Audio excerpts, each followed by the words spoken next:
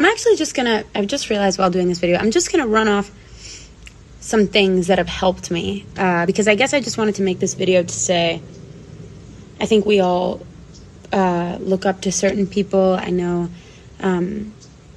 you guys, the same way I look at my idols and people I admire, kind of forget that we're all human and that we are all on our mental health journeys.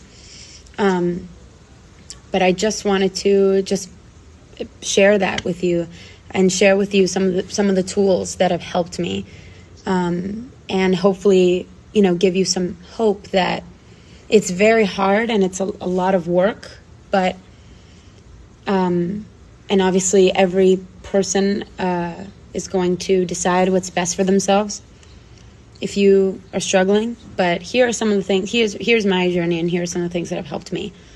I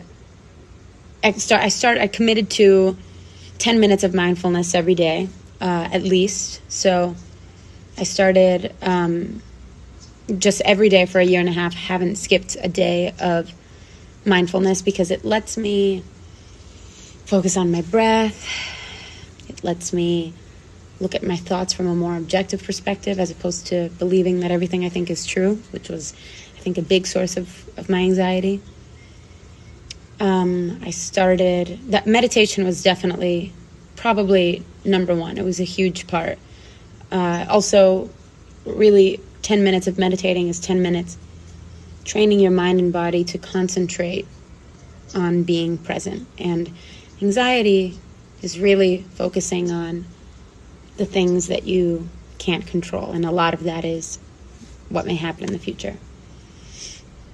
So, yeah, mindfulness really helped me with that. I committed to moving my body every single day, doing some form of exercise or connecting with my body every day, because a lot of it was me staying stuck up here when I needed to come down here. So I started just, sometimes when I don't want to exercise, I just put on songs and dance around in my room like a crazy person for 30 minutes and sweat. As long as you're sweating and you're getting your heart pumping, that's really good for releasing, getting in touch with your body, and also releasing extra energy. I'm like a super insanely hyper person, so if I'm not moving, I'm in my head, like destroying my life. But so yeah, that's been really, really helpful. I started, and I'll link some resources here too. I started, what else did I do? Definitely changing the way I talked to myself in my own mind, and learning qualities of self-compassion. Calm has really good meditations on self-compassion. They've got like 21 days of calm, 7 days of stress. So that's been super helpful.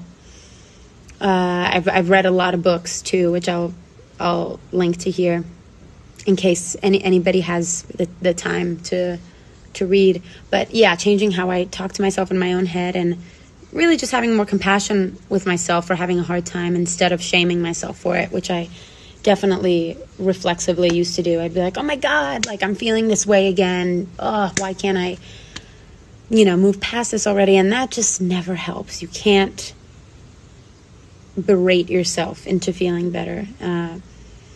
And you have to just kind of hold your pain and your whatever your struggle is like your baby. Like, I know that sounds cheesy, but definitely loving myself more into healing has been really transformational. So there's kind of, there's like the cognitive side of that, and ways of thinking and whatever that have really helped me. And then there's like, I'll just give you the practical stuff. So mindfulness every day has been a real game changer. Exercise every day has been a real game changer. I do, like, after I shower, I just make the water super, super cold. And I learned about Wim Hof and cold water therapy, and that stimulates this thing called the vagus nerve in your body, which kind of regulates your nervous system. And if you've experienced any sort of trauma or traumatic experience, it can help in resetting your nervous system and paying attention to your breath and help you regulate that. So those are some of just kind of, what else do I do? Gratitude journaling is great. 10 things every day that you're grateful for. Really small things like, sunshine on my skin and feeling the ground beneath my feet. Like just little things like that. And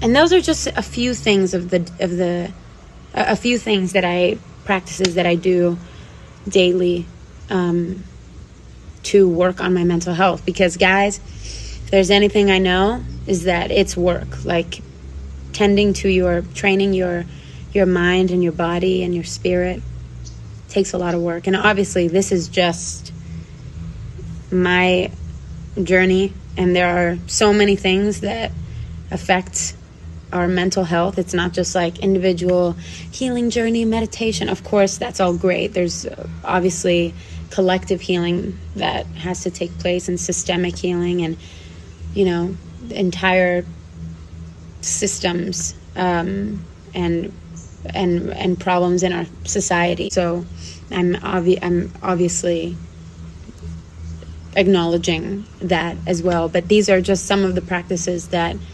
have helped me in the past year and a half. And I just want to come back to my point of having compassion with yourself during this time if you are struggling, which I'm sure there's a lot of people that are, especially in times like these. So definitely make sure that you are tending to yourself and taking care of yourself as best you can, so that we can show up and keep doing the work that needs to be done, do the work in ourselves and keep doing the work that needs to be done so we can make this world a safer, more healing place for everybody. But I just wanted to share that with you guys. And I'm sure there's so many things that I left out, but I just wanted to make this quick little video. And I love you guys. I'm sending you so much love and so much healing.